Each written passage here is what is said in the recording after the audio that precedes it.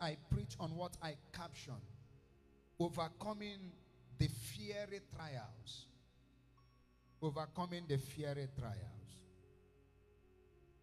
My anchor scripture is 1 Corinthians chapter 10, verse number 13. I will read it across multiple varying translations.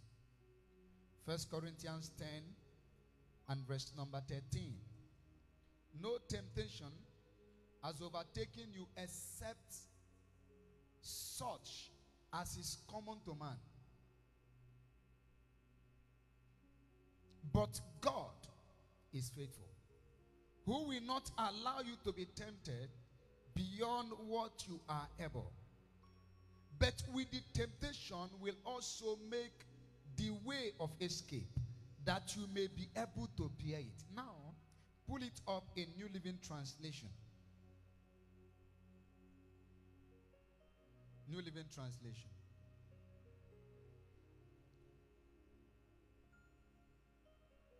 The temptation in your life are no different from what others experience. And God is faithful. He will not allow the temptation to be more than you can stand. When you are tempted, He will show you a way out so that you can endure it. What is that way out? Jesus is the way, the truth, and the life. So anytime a man is tempted, God, in delivering us from these temptations, points us to His Son. So it is relationship with His Son that gives us access to the escape route from all the trials of the enemy. The first thing I discovered about this is that the Bible says that these temptations are common. They are not peculiar with you. They are common. So at some point in your journey with the Holy Spirit, you will suffer fiery trials. But if God is behind these trials, then it will be for your promotion. Romans 8 and verse 28, for I know that all things work together for good to them that are His, and unto them that are the called according to His purpose. Somebody say amen. That amen is not loud. Let me use an eagle as an example. Isaiah chapter 40, verse number 31. Isaiah 40, 31.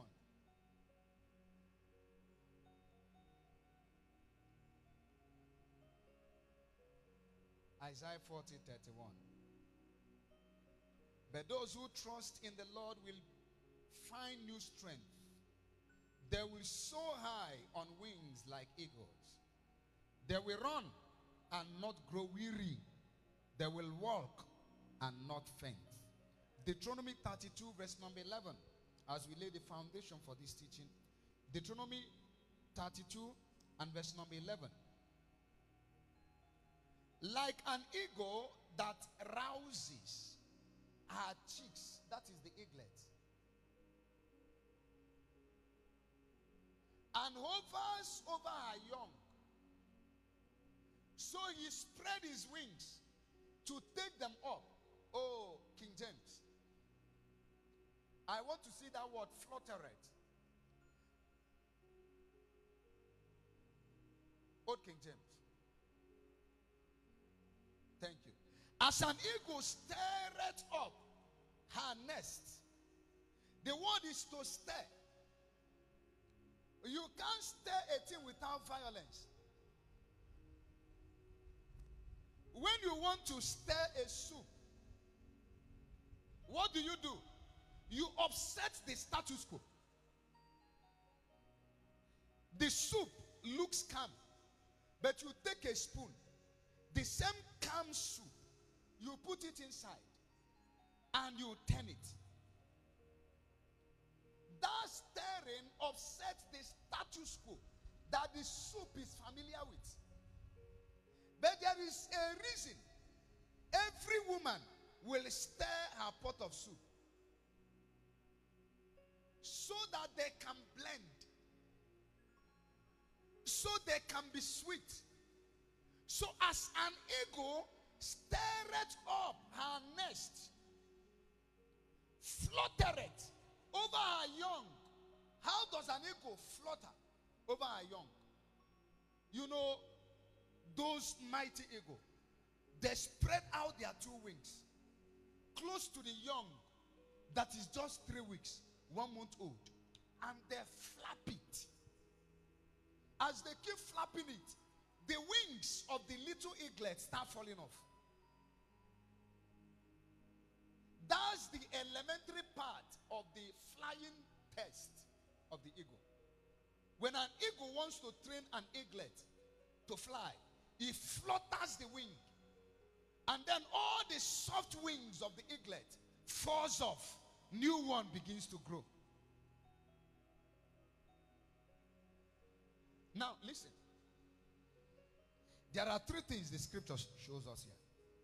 The first one is that the eaglet begins her journey in the comfortable nest. When an eaglet is giving birth to, it is kept in a nest. In that nest, the eagle goes out, brings food, feeds the eaglet. The nest is comfortable. It becomes the home of the eaglet. The eaglet stays under the warmth of the eagle. Just like when you read Psalm 23. You know, Psalm 23 is a journey to discipleship. Psalm 23 explains everything that happens from justification to sanctification to deployment. The Lord is my shepherd. I shall not want. You just give your life to Jesus. Everything you need, He provides. He makes me to lie down. You even ate until you lay down in green pastures. He leads me beside the still water. No skin pain. The water is so cool. He restores my soul. He is saying, keep coming. Oh, pull it up so that they don't think I'm quoting my own scriptures. Psalm 23. You can start from verse 3 now. He says, keep coming. Keep coming. Psalm 23 verse 3. Okay, verse 2.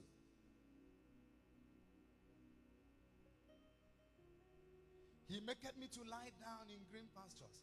He leads me beside the still waters. Verse number 3. He restored my soul. He leads me in the path of righteousness for His name's sake. This is where the discipleship begins.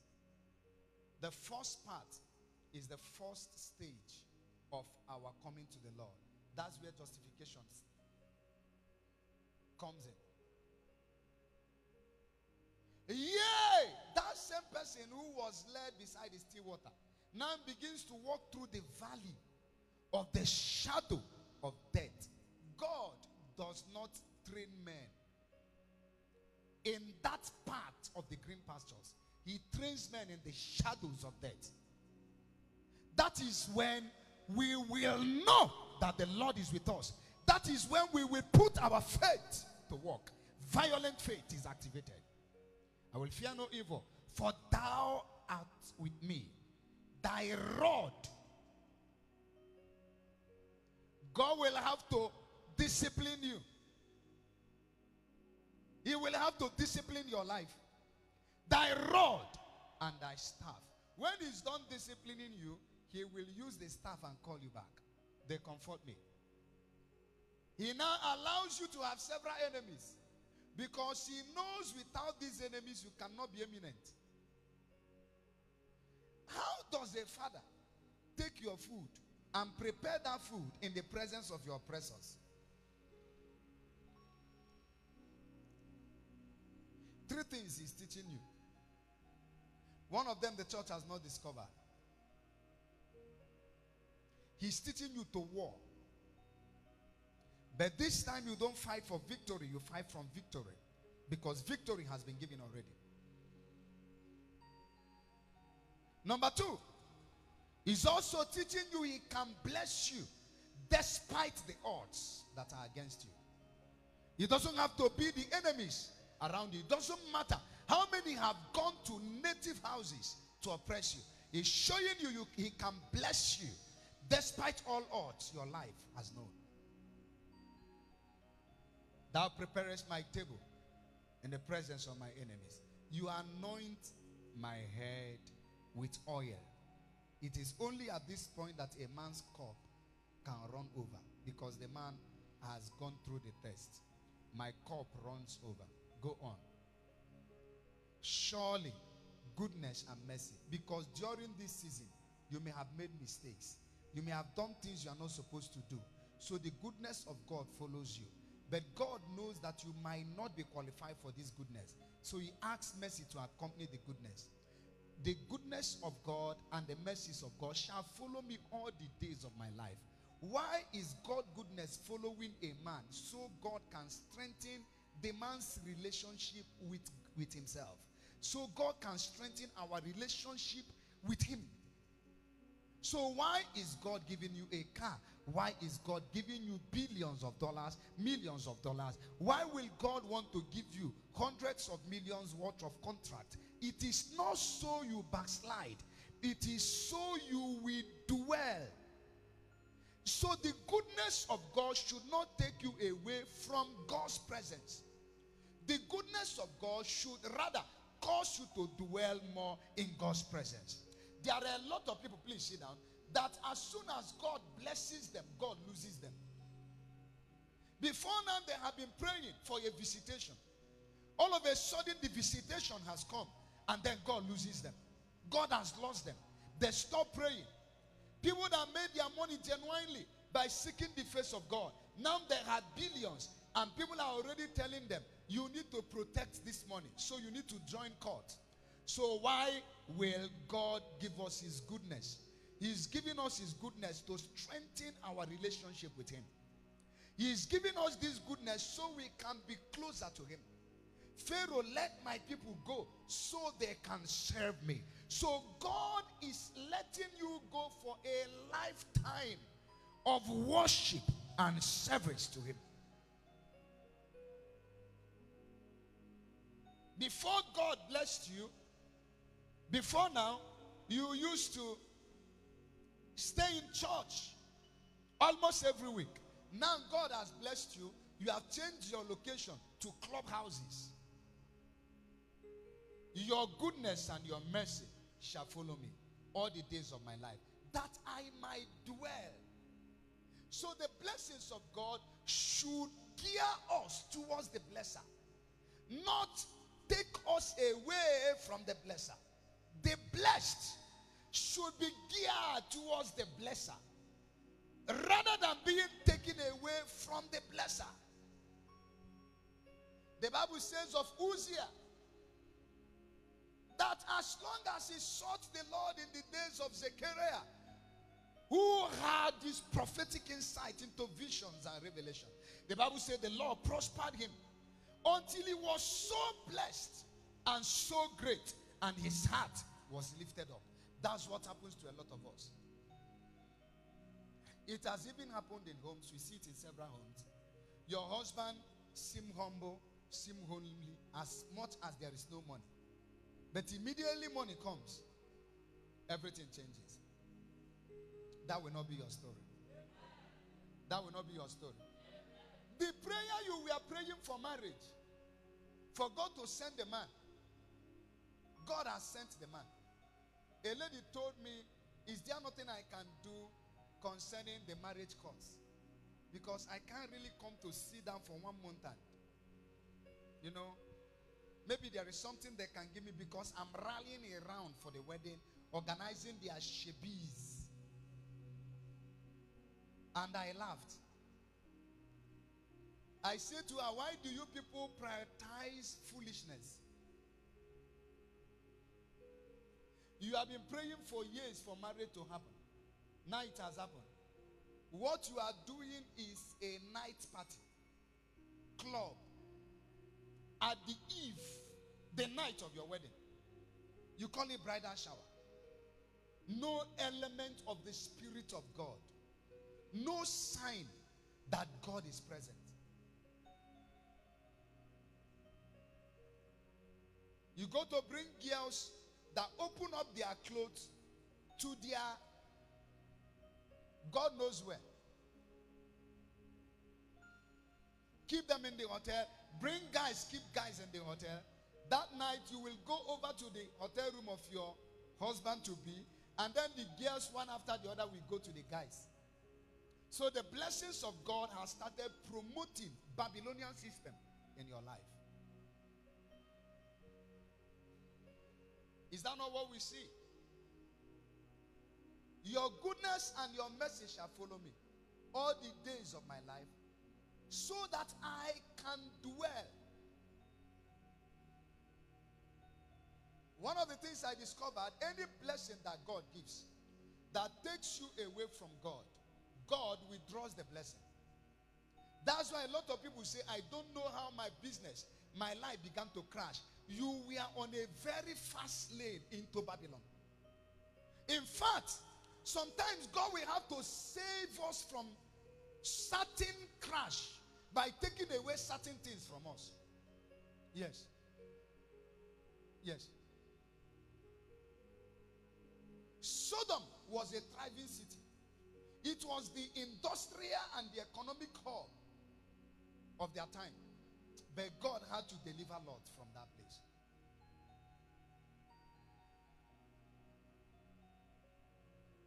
Because their corruptions are many. And I want to say this. Result does not mean God's approval. You can strike the rock in obedience. You can strike the rock in disobedience, and water can still come out.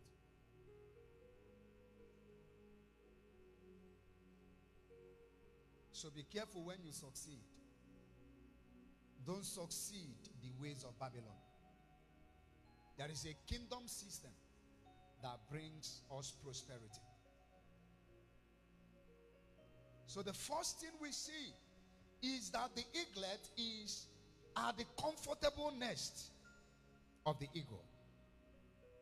The comfortable nest of the eagle.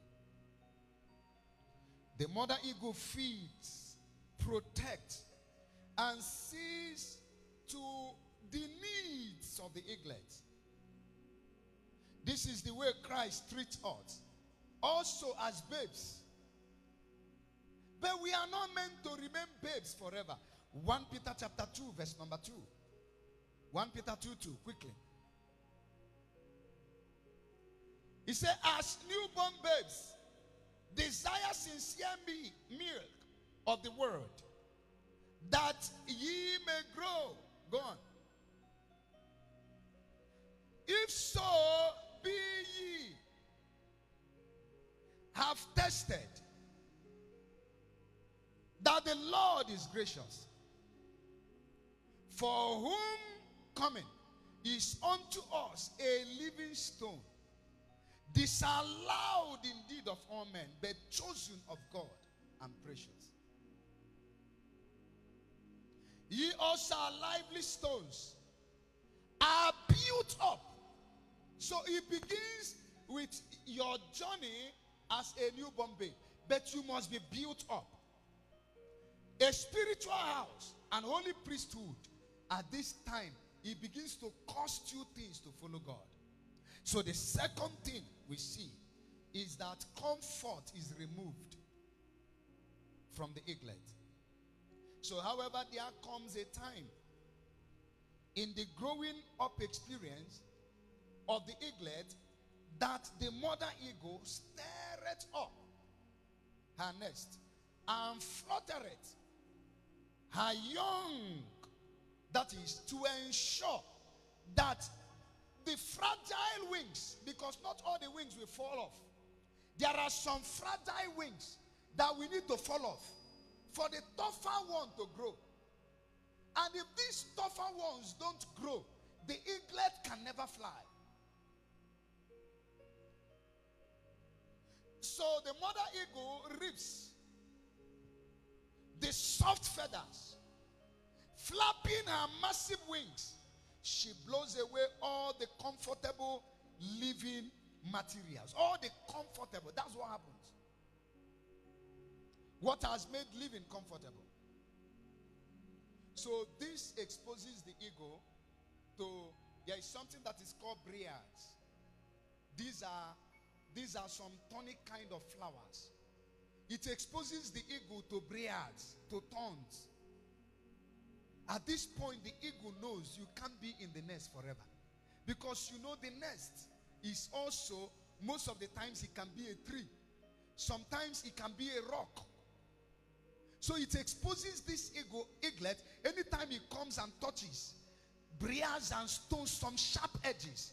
It begins to come against it. The eaglet begins to see the reason to grow wings in order to fly away. So as these wings begin to grow, the eaglet begins to desire flight. But if the eagle continues keeping the eaglet at the comfort of the nest, the eaglet will never fly. The third thing that happens is that the eagle gives the eaglet a flying test. The same place we are reading. The Bible says, no, that place, bring it back, sir. Deuteronomy. You were there. You just took it off. Deuteronomy 32:11. Thank you, sir. So the Bible says, the eagle beareth them on her wings. What an eagle does is that an eagle takes up the eaglet, bears it on its wing, and fly around. After a while, 2 to 3 days, it will carry the same eaglet and drop it at a very high height. It will drop it. The eaglet will be falling. The eagle will go under and scoop it. And then flies up again, drops it. The eagle will do this for the eaglet for 2 to 3 weeks. If after 3 weeks, the eagle or the eaglet, has not learned to fly, the eagle allows it. That's why an eagle can give birth to about 6 eaglets, and only 2 to 3 will survive the flying test. That's why there are few of them. But the ones that survive the test, they enjoy the strong wind. The Bible says, while other animals run away from the storm, the eagles go towards the storm. When they see the storm, they are glad because they know it is time to glide. The eagle tests the wing, the strength of the wing, in the midst of the storm. The eagle is the only animal that runs towards the storm. The only animal.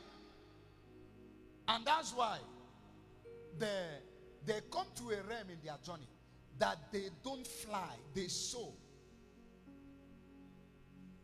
They use their wing to give the wind direction they want to go to. The word soar means that they function without struggles. The life cycle of eagles, there are a lot of things about them. You know, the eagle goes through a season we call rejuvenation. That is, in certain season, an adult eagle of its life, it goes to stay under a rock on top of the mountain for 40 days. It doesn't eat anything. What it does is that it sheds off all the wings. Anytime an eagle begins to grow old, and then it is becoming weak, it goes to stay in one place for 40 days. No food, no water. He sheds out all the wings because he can't fly again. So shedding out the wings, it has to be in a place. And remember, they don't eat dead things. So you can't say they store their food. You can't say they carried birds or they carried fish to come and keep. An eagle can only eat what it has killed. If it has not killed it, it can't eat it. And then when it has killed it, the following day the eagle cannot taste it. They eat it fresh. So they shed all their wings to the point that they can't fly. And these wings will take 40 days to grow up. By 40 days, new wings are grown. The eagle targets the Euroclydus wing and flies into it. And then it will hit the wing. It will hit the wing until it masters the wind again. And then that is how the Bible says that they that wait upon the Lord shall mount up their wings like eagles. We know flying like eagles. Do you wait like eagles? Because the flying strength of every eagle is deduced from the waiting strength of eagles. They that wait upon the Lord. They that wait upon the Lord. They that wait upon the Lord. You can watch pornography 12 to 3. You can chat 12 to 6 a.m. You can do all manner of things. Watch BB Nigeria 12 to 6. You are watching people that are sleeping, but you can't pray for 1 hour. And you want to soar like eagles. You want to fly high like eagles. You want to fly high in life. There is no destiny for the spiritually lazy. No destiny for the spiritually lazy. No destiny for the spiritually lazy. The world is a battleground. It takes the vehement in spirit to survive this battleground. The vehement in spirit. Only the violent take it by force. They shall mount up wings as eagles. Mount up wings as eagles. But you know that eagles grow their wings in waiting. Aye. What did I say? What did I say? In waiting. In waiting.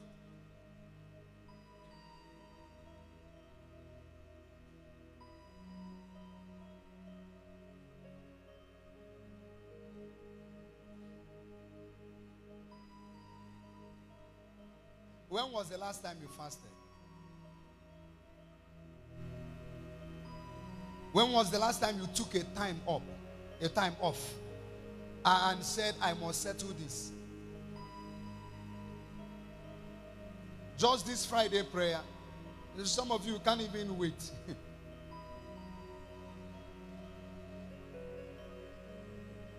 That's why the church has been introduced to 45-minute service.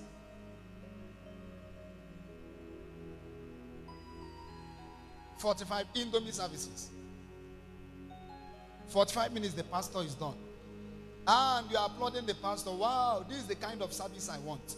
No, it is not you that want the service. It is your spiritual lazy bone that want the service.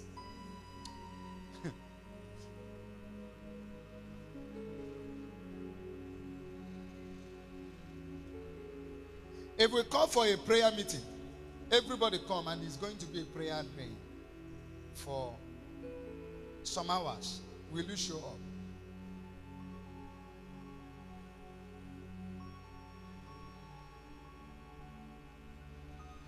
But call for a party.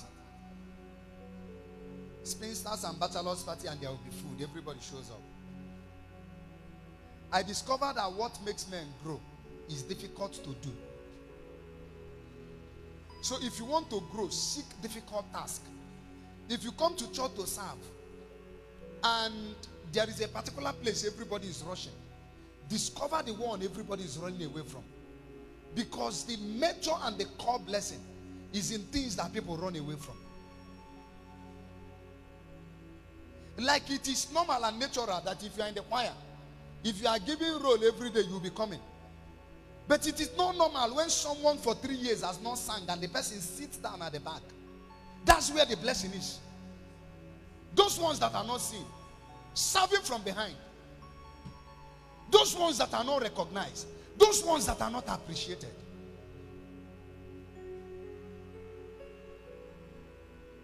God doesn't train his men in the palace. Are you aware that Joseph stayed in the prison for 12 years?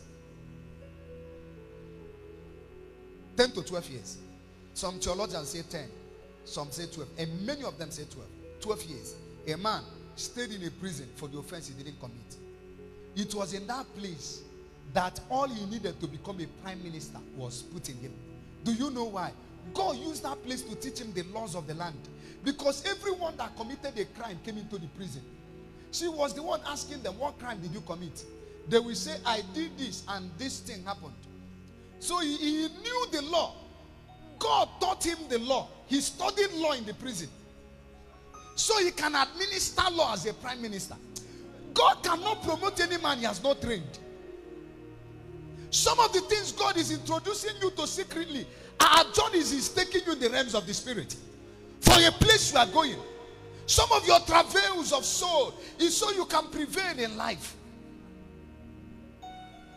It's so you can prevail. It's so you can have spiritual stamina, spiritual strength and vigor and vitality to sustain yourself even in the midst of adversity.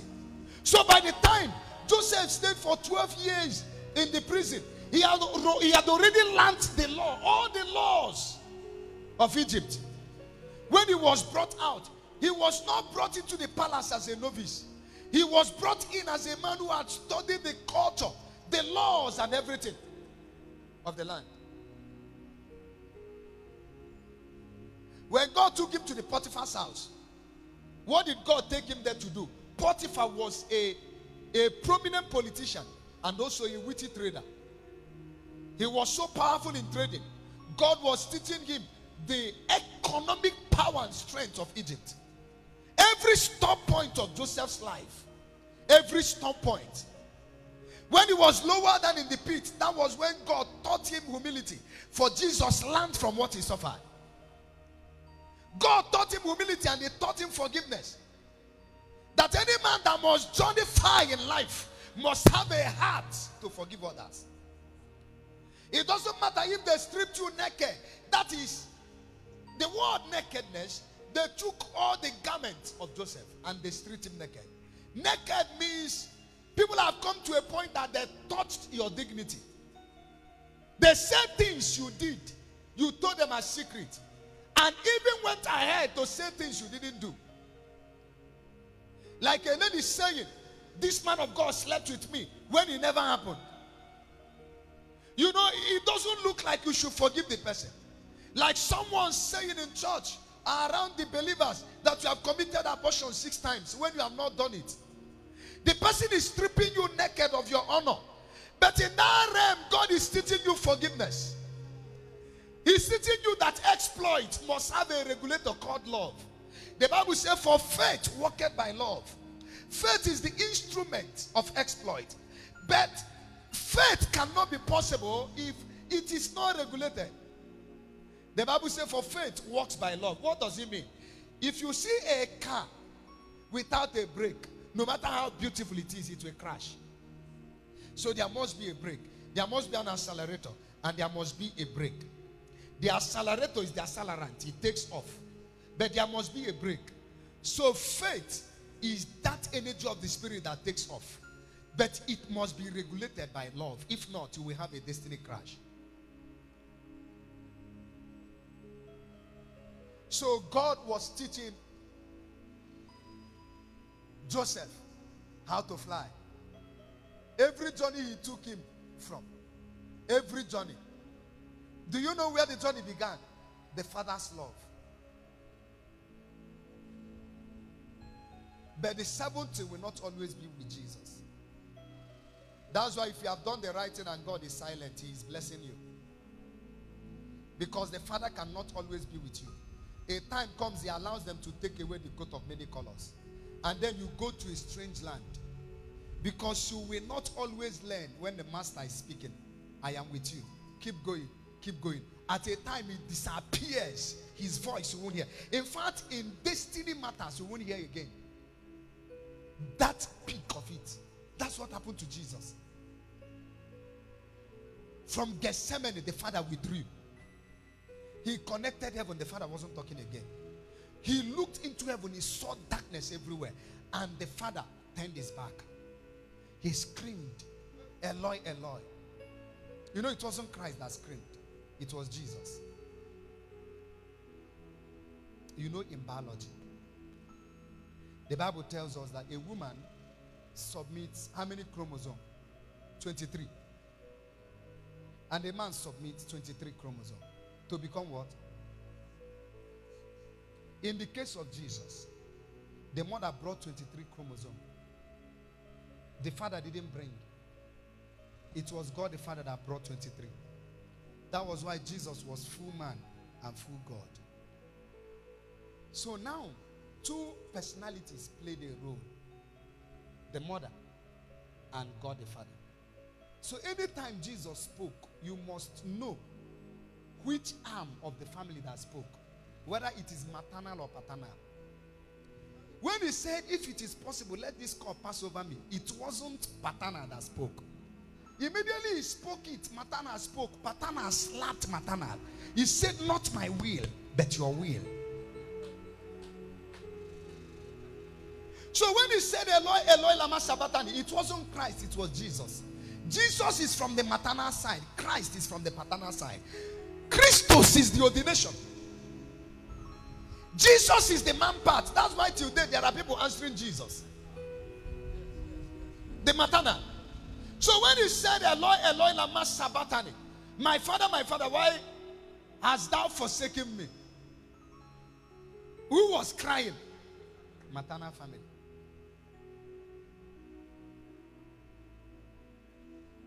Unto the Lamb of God we raise a sound. We raise.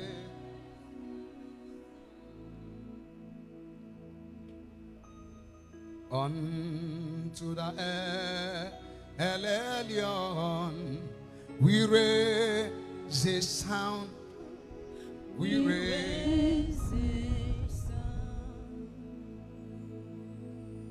Unto the Lamb of God we raise a sound. We raise a sound. Unto the man of war we raise a sound.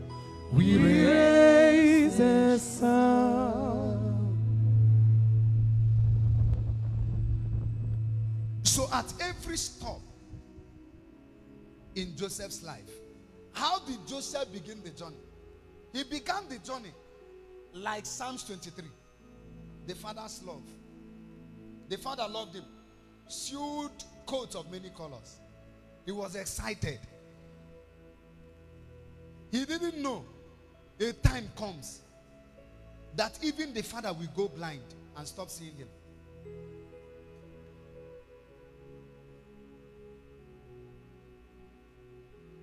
A time comes when he will cry from the pit and the father will not be there.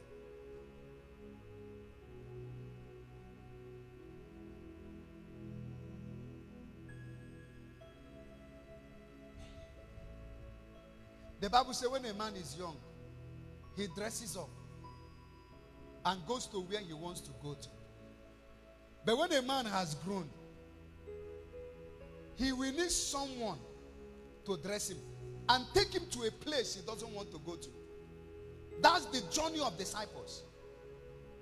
When God invades you without your permission.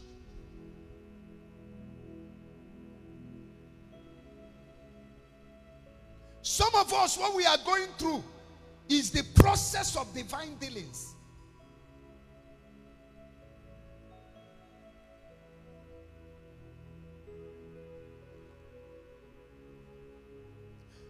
So the eagle begins to teach the eaglet how to fly.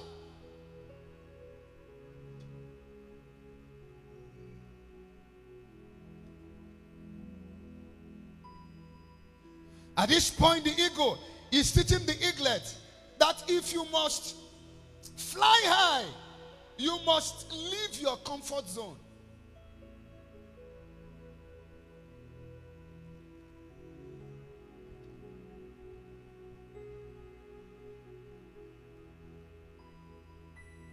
So now, let me say this. Why does God try and test us? Number one, I will end here. Why does God try? Why does he test us? Why does God try and test us?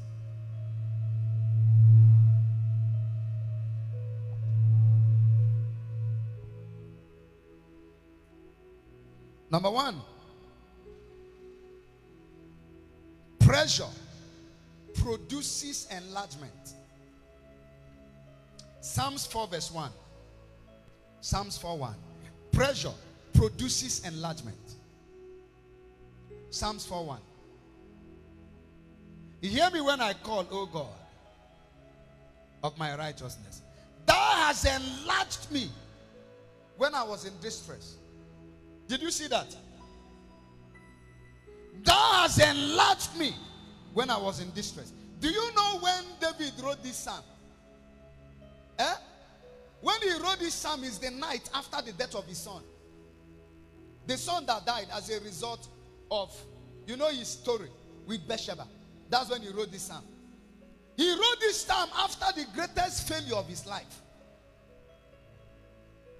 He said, you enlarged me in my distress. He said, have mercy and hear my prayer. It was the sinful time of his life. So pressure will produce enlargement. Number two, trials prove and humbles us. Trials prove and humble us. God teaches us humility through trials. Deuteronomy chapter 8 verse number 15, 16 and 17. Deuteronomy chapter 8 verse 15. He says, who led thee through the great and terrible wilderness, wherein we are fiery scorpions, serpents and scorpions, and drought, that is lack, no water, and there was no water. Who brought thee forth water out of the rock? Look at verse 16. Who fed in the wilderness with manna, which thy fathers knew not, that he might humble thee, and that he might prove thee, to do thee good at thy latter end. New King James. And thou say in your heart, my power and my might, and the might of mine hand, hath gotten me this world. So trials, please, New King James from henceforth. Trials prove, God uses trials to prove us, to know how much we love him, and then also to humble us. Number three, trials increase the power of God in us. I think I will end here. Anytime you ask God for power, he weakens you. God can only empower the weak. Now, let me tell you this. Anytime you come to a time you feel you are too righteous, you are more righteous to others, God will break your defense system and allow a temptation conquer you. You know, one day Paul was in the council. It was a conference in Jerusalem. And then his spiritual grandfather was there by name Peter. His spiritual father was there by name Ananias. As Paul was in the council with the council of elders, he left there. He said, of all they said, it profited me nothing. He said, I didn't learn anything from these people. They are not loaded. How can elders gather? Your spiritual father was there, Ananias, that God in heaven depended on to open your eyes. And then your spiritual grandfather was there by name Peter. And everything they spoke, even though I know Paul had revelation. He was studious. But sometimes God will give you a man that you know better than, so he can teach you to be humble. Sometimes God sends you to learn from a man you are by far better than. So sometimes he puts you under a choir leader who is not as educated as you are. Adeboye used to be a proud man. So intelligent. He led his class all his years. Came out with first class. Was en route. In early 30s, he already was headed to professorship. And God told him to leave the town, leave his job, and go to a village, to a man who does not know how to say come, and be interpreting him in crusades. He had to stay in a place where there was no light. And a man will speak Yoruba, he will interpret in English. The first time I heard something like that. There was no future. How can a PhD holder be under an illiterate? No future. But God was teaching him humility. What if he didn't follow that path? What if he said no? So one day he told God, is this how my life will end up? God says, stay there. If you miss this man, you will miss your place in destiny. And then he stayed under an illiterate. He said that we have offering. Offering was nothing. He was not up to his salary. He was earning. 1 year offering wasn't up to his 1 month salary. And guess what? Even that 1 year offering was not coming to him. Hunger set in. But God was knocking up pride from him. So why some of us, we have to go through what we have to go through, is so God can teach us to know that it is not of him that runs, not of him that wills, but of God that shows mercy. So you feel it is by your beauty. God allows men to keep breaking your heart, so that you will know that beauty does not give you a good man. It is the grace of God that gives you a settled marriage. It is not about being fluent or eloquent. If you study very well, how many people are on top that made first class? It's good to get grade. I made first class in my second degree. Yes, I did. I made first class. It's good to get grade. I'm not against grade. But when you have gotten grade, you will know that grade has an uncle called grace. It's not of him that runs, not of him that wills, but of God that shows mercy.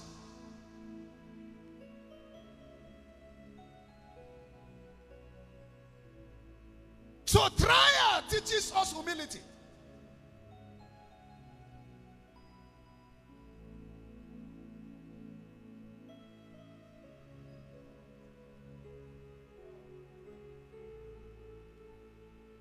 So anytime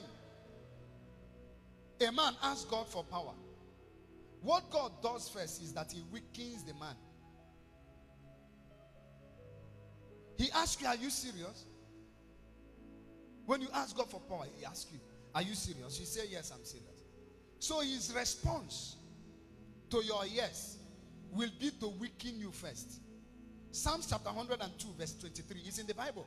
Psalms 102 verse 23. Because the power of God does not flow the direction of strength. It flows the direction of weakness. He weakened my strength in the way he shortened my days.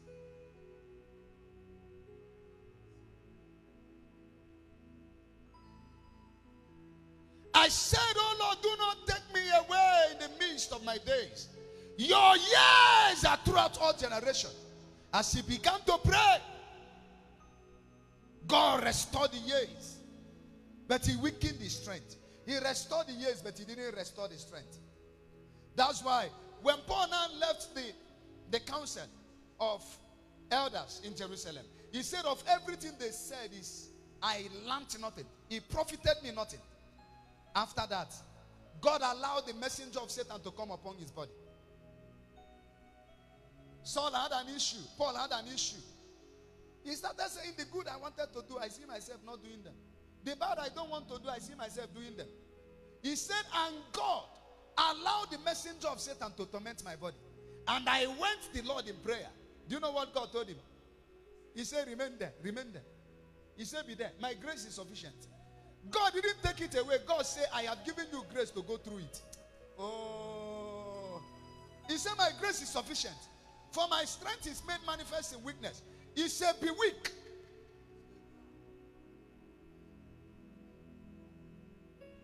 And then, when God has taken him through the process of humility, the statement of Paul changed. You will now let us see Paul say things like, I don't count myself to have apprehended. He said, for I am the least amongst all of them.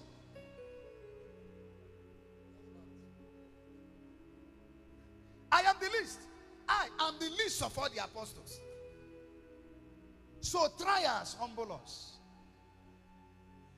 But if you don't learn the lesson of trial, you will remain down forever. It is supposed to introduce you to a certain level and your lifting will come. But listen to me, if you don't pass the exam, God will not promote you. Before you can move from one class to another class, there is an exam to write. If you write them and fail, and write it again and fail, and you've written JAM 14 times, you now carry your slip and say, I want to see the DG of JAM. Where is he? This is my 15th time. I am getting old. Do you know that statistics say that every year there are about 12-point-something million people that register to gain admission into higher institution? Only 1.9 million make it. There are people who wrote many times. If you meet the DG, what will he tell you? He will say, okay, it's okay. Go and study hard so you can pass it. So tears does not fetch you promotion in the school of God. You must pass the exam. And as long as it takes, you will be there. There are people who stayed 6 months and left the class. There are others who have stayed 16 years in a particular level and can't leave the place. So trial is supposed to teach you to be humble. But if you can't learn the lesson, you remain at the same place. That's why there are people who could not emerge.